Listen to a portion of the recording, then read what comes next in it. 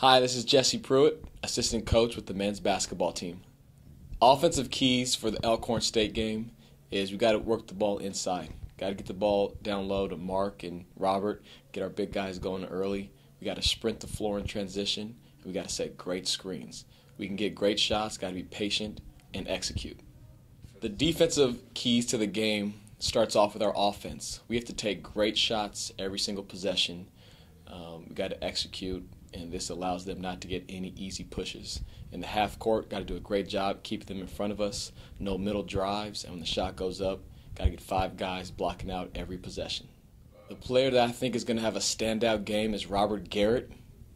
He's had a great few days of practice. He's energized, he's excited, and we're expecting big things out of Rob.